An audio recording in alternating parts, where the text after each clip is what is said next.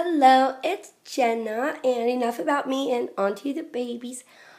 Tonight we're going to have story time with Corbin and Steven, and we're going to read Max Cools Off.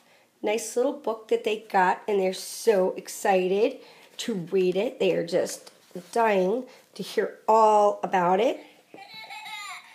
Oh, if the other babies would be quiet. Babies. Sorry boys. I gotta go find out what's going on. Here, Steven, you hold the book while I go check on the others. There you go, you hold that. What's going on? Let me find out. Oh,